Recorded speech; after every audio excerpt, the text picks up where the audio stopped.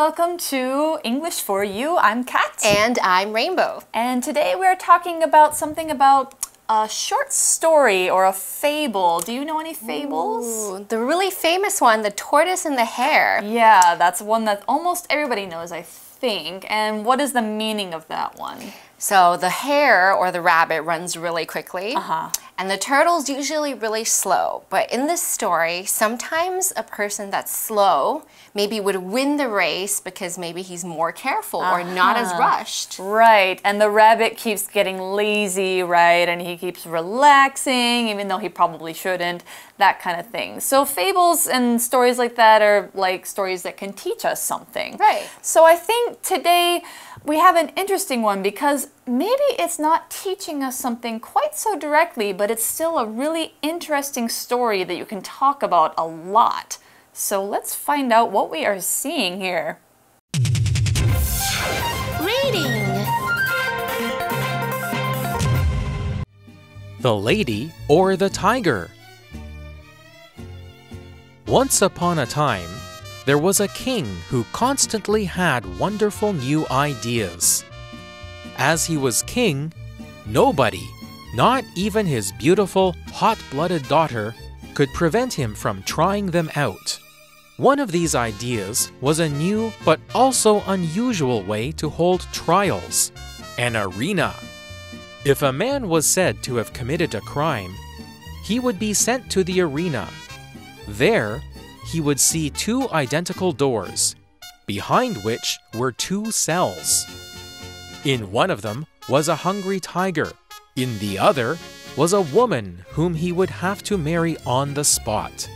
As the audience watched, the man would choose a door. He would either be eaten by the tiger, or he would marry the lady whether he wanted to or not.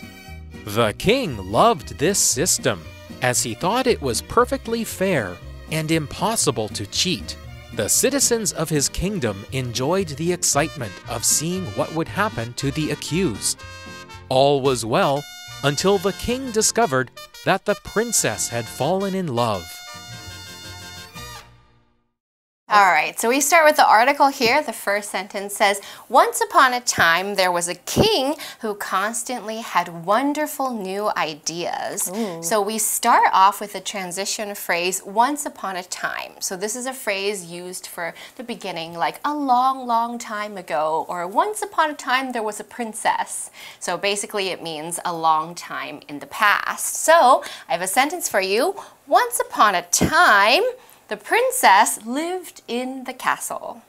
So this is usually for stories that are kind of older and that kind of thing. Okay, and we also see a interesting adverb in this first sentence, which is constantly. So constantly means you're doing something continuously over a period of time, and it's always happening or continually happening, maybe regular or persistent. So it's something that is always going on. So this king is constantly doing something, right? Yeah. Yeah. So an example sentence would be, Robin was unhappy because Sarah constantly questioned him. All right, so constantly is an adverb. Now, in math or science, we can also say something is a constant term. In this case, the word constant is an adjective. So a constant term or a constant variable is just something that doesn't really change in the equation or the experiment. So we use it as a standard of measure. So constantly means persistently, continuously, and constant is something that doesn't change. Yeah, it doesn't change, it keeps going. So going on with this article, we're talking about a king. As he was king, nobody, not even his beautiful, hot-blooded daughter, could prevent him from trying them out, them being those new ideas. So here we're talking about a word prevent. Prevent is a verb. It means stop something from happening or stop somebody from doing something. It comes from two words from Latin. Pre, which means before, and vent from venire, which means come. So it means come before something happens. So the daughter wants to come before her father and prevent him from trying his wild ideas. So I wonder what kind of wild ideas he's got. Well, anyway, here's an example from prevent. The couple has an interesting way to prevent fights from happening. They only complain if the issue will matter in 10 years. Oh, that's a good strategy. That is, I think so too. That's like, there's nothing to complain about then most of the time. Yeah. All right, so the next sentence of the article, one of these ideas was a new but also unusual way to hold trials, an arena. Oh, interesting. All right, so we have the word arena. Now, arena is a very large area in a Roman amphitheater. Now, amphitheater is a long word. It's an open-air venue or a theater used for fighting. So you can see this round circle and it goes down in the middle and there's people or bulls fighting and people watch. So the key feature of an arena is that the event space is the lowest point, so it allows everybody to see what's going on. Arenas are usually designed to fit large numbers of audiences, and today we also have stadiums, football, or for soccer. So that's what an arena is. Okay, so we're talking about the king would like to do something with an arena, so he must have a really big place for people to watch these fights happen. Now, what does he want to do with it? The article says, if a man was said to have committed a crime, he would be sent to the arena. Okay, so a man who's committed a crime. What is this verb, commit? Commit is a way to say do something, but usually the thing you've done or committed is bad in some way. You can do things like commit a crime, commit an offense against somebody, which means like hurt their feelings, commit blasphemy, which means you speak out against the church and offend the people in the church, commit murder, which is killing somebody. Other meanings for commit can be like commit to. This one is not a bad one. It means to promise to do something, like I commit to my partner, means I, marry them and promise to always be with them. Or commit to doing this project, you promise to do something well. So, but here we're talking about the bad meaning without the to, so committing a crime. So the town decided that the woman had committed a sin by speaking out against the church. That's an example of which was commit. Blasphemy. Blasphemy, yeah. Ooh, that's another hard word. Okay, so next sentence is there he would see two identical doors behind which were two cells. All right, so we have an adjective here. The doors are identical. So identical means exactly the same, very, very similar. So usually when we talk about identical, we can say identical twins. These are twins who come from the same egg, so they look the same. Now we also have other kinds of twins which are not from the identical cells, so they might not look exactly the same. So I can say, I've got 3 identical blue suits because I need one every day, so I just rotate them and wear the same one. Or we can say the rooms were virtually identical. They're exactly the same. They look the same. You can't tell which is which. Or we can say the test is identical to the one from last year. So it's exactly the same questions, exactly the same answers, which would be good. It might be good, but it might make it easy to cheat too. True. Okay, so we're talking about 2 identical doors with 2 cells behind them. I guess the cells probably are identical too.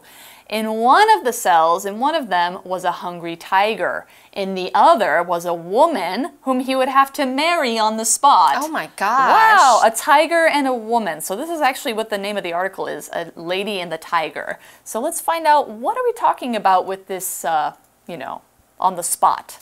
Okay, so we're talking about this phrase here, on the spot. If the man has to marry the woman on the spot, he has to do it right there, right away. If you put somebody on the spot, it means you're asking them to do something challenging or answer a hard question, and they have to do it right away. A similar phrase here might be like on the dot, on the spot, on the dot, but on the dot means exactly. So you're usually talking about it with time, like 2 o'clock on the dot, exactly 2 o'clock. However, for this man to choose the lady on the spot, if he chooses the lady, he has to marry her in front of everyone. Okay. All right, so we're moving on to our next sentence. As the audience watched, the man would choose a door. Wow. All right, so we have the audience. Audience is people who are watching something. So in this case, there's a big theater, there's a big stadium or arena, and people are seeing what's going on. Now, usually when we have audience, we have people who listen to a play, a film, somebody speaking or something like that. So when we talk about the number of people in an audience, we can say an audience of number. So we can say this theater holds an audience of 300, or, you know, you're playing for an audience of 1, no one else is watching. Maybe that one person really likes your music though. That's true. And that's very important too. The audience is really important to any performance. I have a sentence for you. The audience's response is crucial to every magician. That's true. Okay, so back to the man, the tiger, and the lady. When he chooses a door, he would either be eaten by the tiger or he would marry the lady whether he wanted to or not. Oh, that's terrible.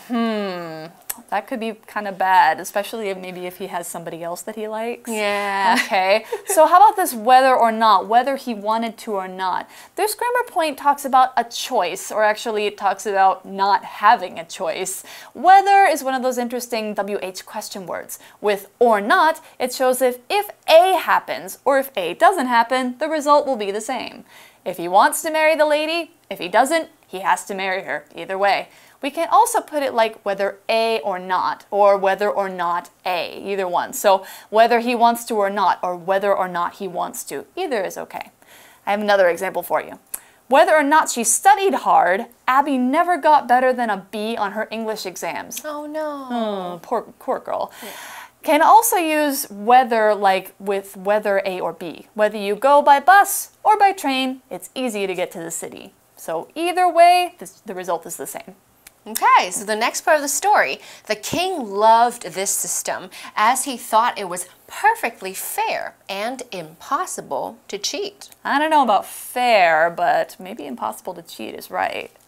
All right, so let's talk about the adjective impossible. Impossible, IM, means not. Possible, okay? So impossible is not able to occur or exist or be done. So if we say something is impossible, it means it can't happen, it can't be achieved. For example, it was impossible to sleep because of the noise. It was so noisy. Now, when we say a situation is impossible, that means it's very difficult to deal with or solve. We can say, it's an impossible situation. She has to leave him because he's being really mean to her, but she can't bear losing her children, so she doesn't know what to choose. It's an impossible situation. We can also use impossible to describe a person. An impossible person behaves very badly and is extremely difficult to deal with. So we could say, I had to leave the job because my boss was impossible. Okay, so far we've learned that you have this king and he has this hot-blooded daughter, and hot-blooded I guess means that she's got a very strong heart and a strong mind and she wants to do whatever she wants. So anyway, but she still can't prevent her dad from doing this crazy idea, which is that he will take the criminals to an arena and they have 2 doors they have to choose between. And what? And then you're supposed to marry somebody, whether or not you like it. What was the other option? Or get eaten by a tiger. Oh my goodness. So neither one is that great. But what do the other people think about it? Well, turns out the citizens of his kingdom enjoyed the excitement of seeing what would happen to the accused. Sounds like they're a little bit interested in, you know, maybe seeing them get hurt or maybe seeing them get embarrassed. Yeah. Or being forced to do something they don't want to do. They right. think it's fun. Yeah, I mean, yeah, apparently people used to think this way a lot. But what about this noun, the accused? The accused. And we don't have anything after the accused. It just sounds kind of like using a verb with no object. But it's actually a common way to talk. The accused is a phrase we use to talk about a person who's been charged with a crime. It's a way to refer to them without calling them by their name. So if the guy's name is Bob, you don't have to call him Bob, you just call him the accused. We can also do this with other the and past participle or the adjective, like the deceased is what we call dead people, especially at their funerals. The privileged is people who have a lot of power or a lot of money. We call them the privileged as a whole group of people. Or another group of people that we refer to a lot is the elderly, which is old people. Like instead of saying like all those old people over there, you say the elderly need some care. So here's another couple of examples for you. The accused must go to court and stand trial. Then the jury will decide if he is guilty or not. And one more with elderly. The elderly make up a big percentage of Taiwan's current population. That's what that means, is there's a lot of elderly. So when we say the accused or the elderly or deceased, it's kind of a more polite way of saying old people or like dead people, because that sounds like a little bit harsh. Yeah, if you say dead people, it sounds really... You're dead. Yeah, exactly. It's not very polite. It's kind of rude. Yeah. So if you say the deceased, the accused, all that sort of thing. Those are all nouns.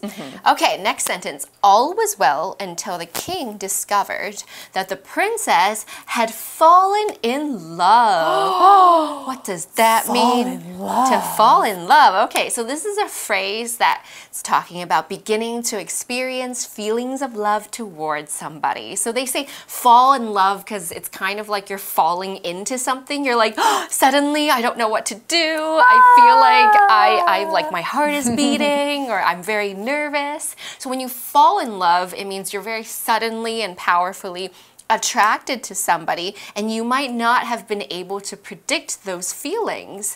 So, or you, for example, you can say, I dream of traveling to Paris someday and falling in love. Okay, with a beautiful French man or woman, whatever you prefer. Yeah, beautiful French person. Beautiful French person, and falling in love, living happily ever after. These phrases often appear in fairy tales. So you think there's a difference between fall in love and love somebody?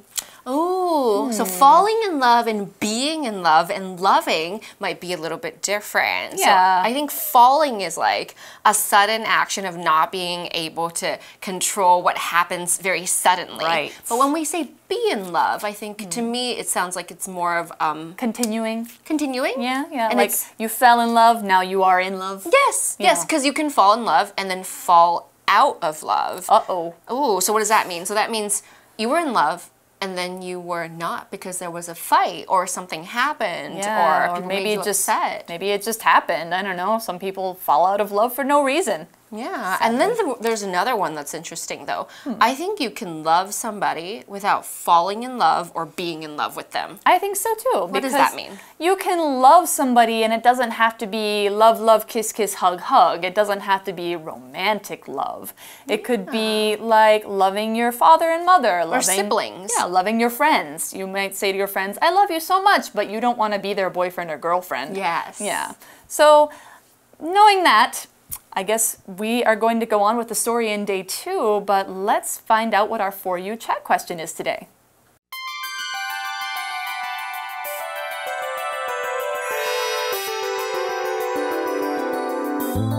For You chat.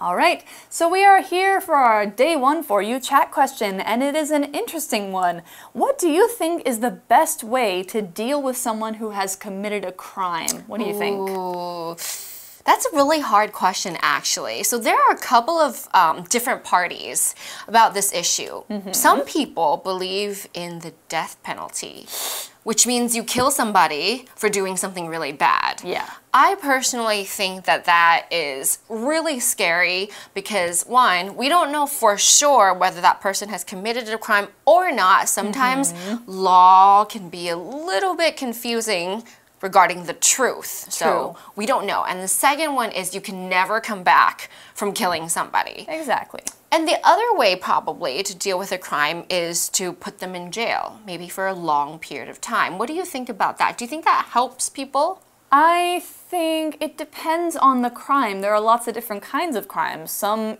some hurt people, some don't. Some are like stealing things and some are, killing people. It's very, very different. True. So I think that you have to deal with it on one-by-one basis. True. Like you have to think about how bad was it, and then decide what to do because of that. Yeah, and sometimes maybe you want to think about how the other person responds. Maybe they committed a crime because they didn't know something, okay, or they had some kind of illness, or there's different factors to consider. So this is a really hard question. Yes, and that's why it takes so long to deal with, you know, if somebody commits a crime, what do you do with them? So you guys can discuss about that. I'm sure you could probably talk about it for hours with your friends or your classmates. So we're gonna go for now, and we will see you in day 2. The Lady or the Tiger. Once upon a time, there was a king who constantly had wonderful new ideas. As he was king, nobody, not even his beautiful, hot-blooded daughter, could prevent him from trying them out. One of these ideas was a new but also unusual way to hold trials, an arena. If a man was said to have committed a crime, he would be sent to the arena.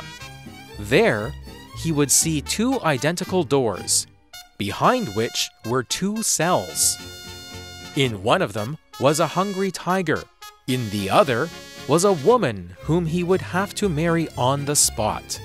As the audience watched, the man would choose a door. He would either be eaten by the tiger, or he would marry the lady whether he wanted to or not. The king loved this system, as he thought it was perfectly fair and impossible to cheat. The citizens of his kingdom enjoyed the excitement of seeing what would happen to the accused. All was well until the king discovered that the princess had fallen in love. Vocabulary Review. Constantly. The English language is constantly changing. New words are appearing all the time. Prevent. John's leg injury prevented him from running in the race. Commit. Everyone was happy when the person who committed the murder was captured. Audience. The audience all stood up and cheered when the singer finished singing. Impossible. It is impossible for most humans to hold their breath underwater for more than a couple of minutes. The accused. All of the accused in this bank robbery case will appear in court tomorrow.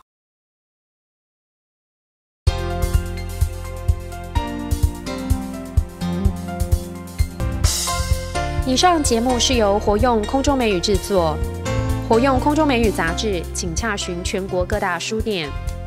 如欲索取试听教材，请来电02-2364-4000 02-2364-4000，或上网查询，网址是 www.english4u.net www.english4u.net